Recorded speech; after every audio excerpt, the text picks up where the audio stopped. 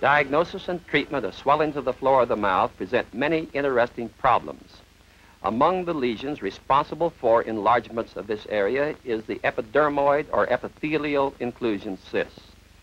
These cysts are congenital in origin and are caused by an enclavement of the ectoderm at the time of closure of an embryonic fissure.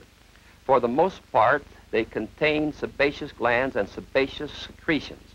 However, on rare occasion, they may contain hair and hair follicles. While they are present at birth, they usually do not become evident until later years, with their growth occasionally being accelerated during puberty. When seen in the facial regions, they occur most frequently in the floor of the mouth or the submental area.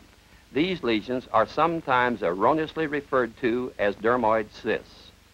This problem was encountered on an 18-year-old girl who was referred for diagnosis and treatment of a 3.5 by 3.5 centimeter mass in the floor of the mouth. History reveals it was first noted approximately 4 years ago when a small, painless, asymptomatic nodule developed in the midline of the floor of the mouth. It gradually increased in size over the next 3 years until approximately 1 year ago it stabilized at its present size. There was no pain or discomfort associated with this lesion. However, as it enlarged, the patient noted increasing difficulty in mastication and speech. Since it was painless, it did not cause alarm. It was discovered during a routine dental examination 1 week previous to the present time. Examination reveals no limitation of movement of the jaws. A large mass is noted protruding in the floor of the mouth between the tongue and the mandibular anterior teeth. The mass is accentuated as the patient raises her tongue, and limitation of movement of the tongue is evident. Pressure in the submental region causes the mass to become more prominent in the floor of the mouth. When the mucosa is tensed over the underlying mass, a definite yellowish color is evident. Palpation reveals the mass to have a firm, rubbery consistency. While the mass is slightly compressible, firm resistance is encountered, and the impression is readily established that the lesion feels somewhat like a rubber ball. As the mucosa is moved, it is quite evident that it moves freely and independently of the underlying mass, giving the impression that a distinct capsule surrounds the submerged lesion. The distended vessels in the wall of the encapsulated mass are quite evident as movement of the thin overlying mucosa is continued.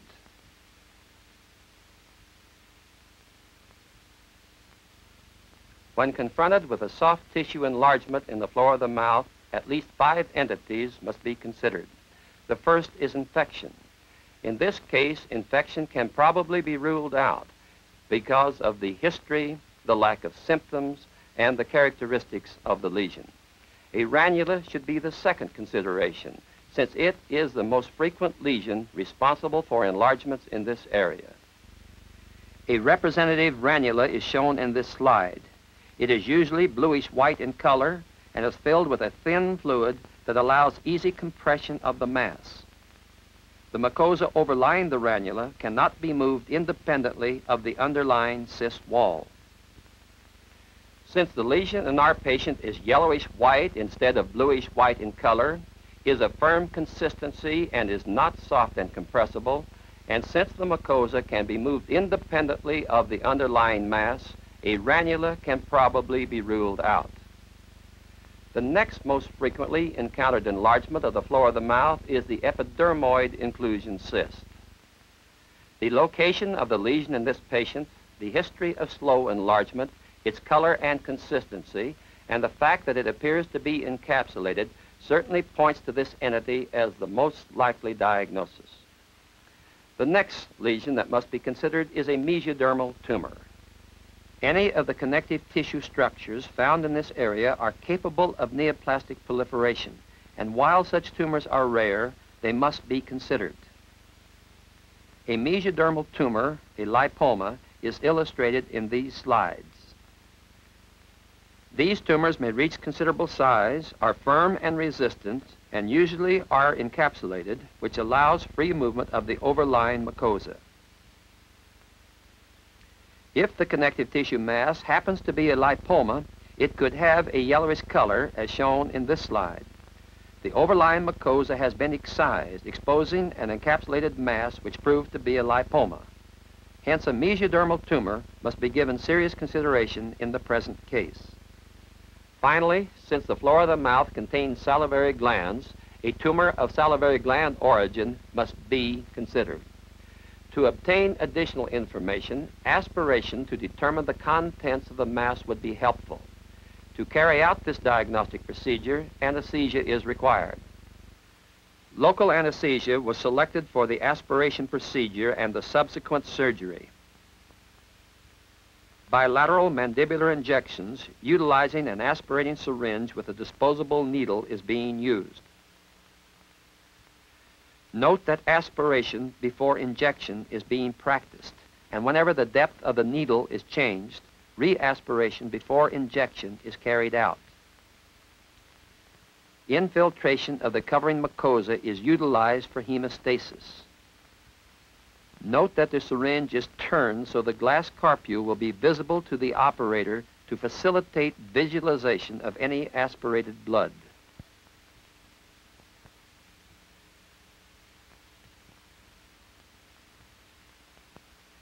After anesthesia is obtained, a lower lock syringe with a 13-gauge needle is inserted into the substance of the mass. The needle is placed in several different areas of the mass, and eventually an area is encountered that yields a small amount of thick, yellowish-white caseous material.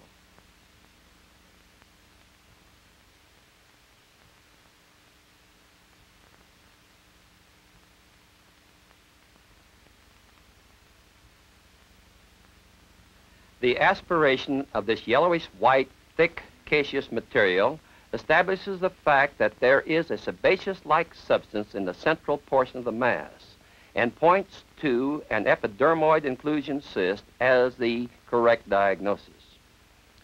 Following this tentative diagnosis, surgical removal of the mass is indicated. Surgery in the floor of the mouth presents several problems. On either side of the midline are noted the openings of the submaxillary ducts, and the surgery should not injure these important structures. Larger vessels and nerves must also be avoided.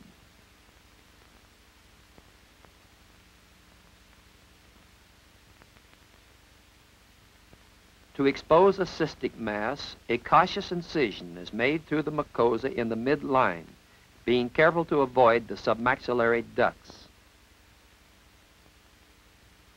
This incision is made carefully to avoid incision of the underlying capsule.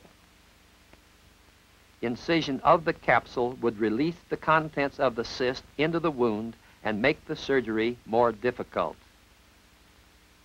For complete access, the incision is extended onto the ventral surface of the tongue.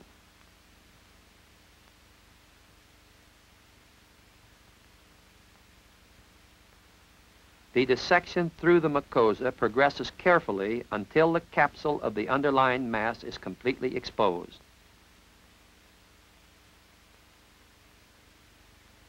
Following incision of the mucosa, the scapel is discarded and the mass separated from the surrounding connective tissue by blunt dissection. A small hemostat is utilized in this dissection. The floor of the mouth is a very vascular region, and to avoid excessive hemorrhage, the blunt dissection is carefully continued. Note the distinct capsule surrounding the mass and the distinct plane of separation that develops. As the superior and lateral aspects of the mass are freed, it begins to protrude into the exposed area.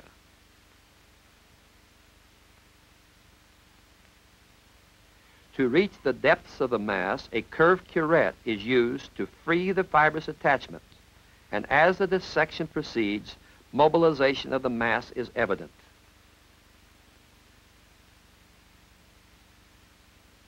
Movement of the mass from side to side facilitates access to the deeper areas. The dissection reaches a depth where use of the curette is no longer effective.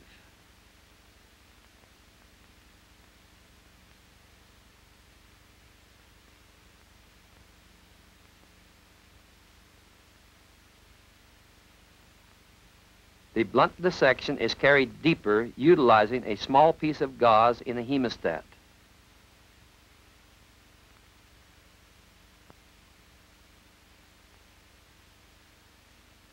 As the mass becomes more mobile, traction is applied with an Alice forceps. This permits access to the deeper attachments. These are separated by means of a blunt elevator. As the mass is delivered from the wound, a few remaining bands of fibrous tissue are encountered, attaching the mass on its inferior surface. These are sectioned with scissors after ascertaining that no large vessels are contained in the tissue. The remaining attachments in the depth of the wound are visualized and cut completely, freeing the mass without rupture of the capsule. Maintaining the integrity of the capsule facilitates the surgery and prevents the contents of the mass from escaping into the operative wound.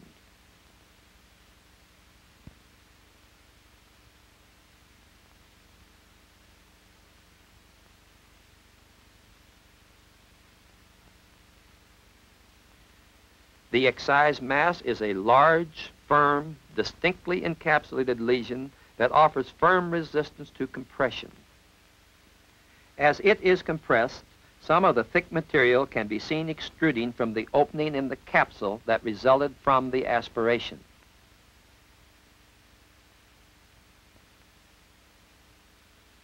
The consistency of this material explains the difficulty that was encountered when the diagnostic aspiration procedure was carried out. The operative defect is examined carefully to ensure complete hemostasis and removal of all fibrous tissue tags.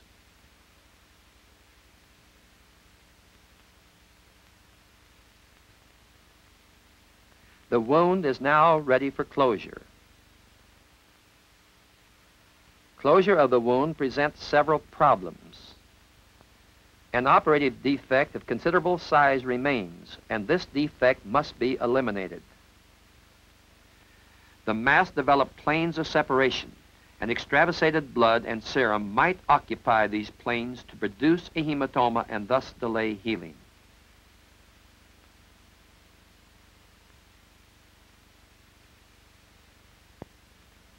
Since the mass has displaced muscle tissue, there is a tendency for the displaced muscles to return to their original position and assist in obliteration of the defect.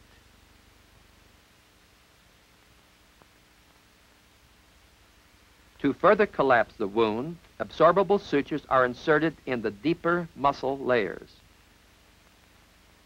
These deep sutures are placed in sufficient number to eliminate all dead space.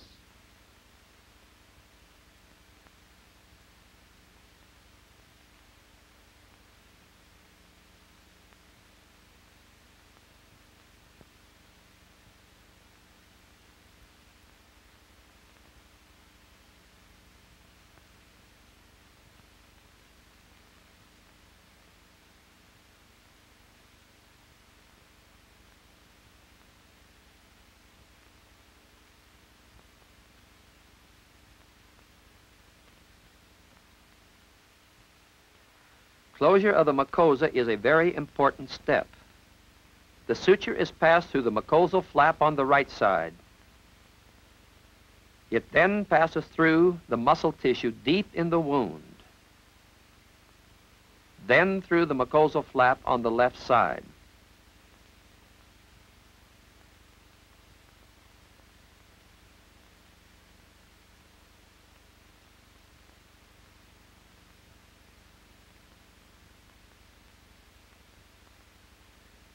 As this suture is tied, it anchors the mucosal flap to the underlying muscle and obliterates the space that otherwise might develop. 2 or 3 sutures of this type anchor the mucosa in several areas. The remaining sutures are passed only through the mucosa to approximate the cut surfaces. Sutures are placed in sufficient number to ensure accurate reapproximation of the tissue.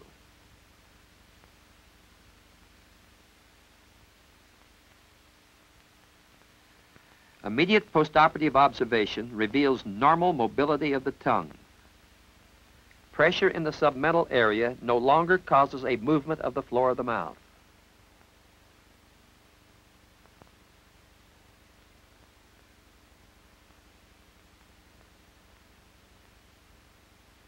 To discuss this case and to describe the pathology, we have enlisted the aid of an oral pathologist. Would you be kind enough to discuss this case and describe the lesion? This is a very interesting case, and most of the clinical possibilities have been discussed already. The only thing I can add to that list is the possibility of a branchial cleft cyst in the floor of the mouth. But let's look at the gross specimen now.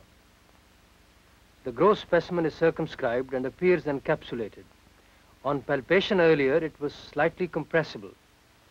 When the lesion is cut, one can see that it reveals a cystic mass which is filled by thick, cheesy material. The wall is quite thin. Grossly, therefore, it appears to be a cyst of some sort. The microscopic slide shows a collapsed cystic lesion which is lined by stratified squamous epithelium. The empty space in the center contains sebaceous material. The lining of the cystic lesion does not show any pseudoepitheliomatous hyperplasia. The second slide reveals that the connective tissue wall of this lesion contains a number of small glandular structures which mimic the sebaceous glands of the skin. In one area, a small keratin cyst or a sebaceous cyst can be seen. The presence of these sebaceous glands establishes this lesion as an epidermoid inclusion cyst. Would you discuss the relationship of a lesion of this type and a dermoid cyst? A dermoid cyst is really a teratoma. These lesions occur most frequently in the ovaries, in the testes, in the midline of the body, and on rare occasion may arise in the floor of the mouth. Since the teratomas have unlimited growth potentiality, they should be classified as neoplasms. However, the lesion like the one we saw in this case is an epidermoid cyst. Thank you very much. It is well recognized that the final diagnosis of any surgical specimen depends upon the microscopic examination. The patient did well postoperatively. When seen 24 hours after surgery, there was little edema and no limitations of movement of the jaws. The patient had experienced little pain and only mild sedation was required. The wound is intact and appears to be healing by primary intention. Healing was entirely uneventful. When seen 2 months after surgery, complete healing of the operative wound was evident with no residual. The openings of the submaxillary ducts have not been disturbed.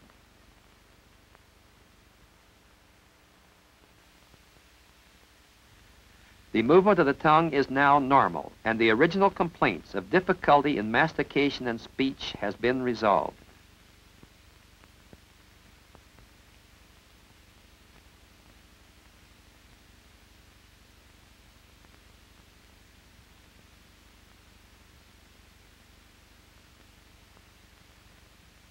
This case presents the problems associated with an epidermoid inclusion cyst in the floor of the mouth. Differential diagnosis of swellings of the floor of the mouth has been discussed. It is evident that diagnosis is not difficult when all the facts are mobilized prior to surgical intervention. When surgery is based on a sound diagnosis and the surgical procedures adhere to sound surgical principles, excellent results with minimal postoperative problems can be anticipated.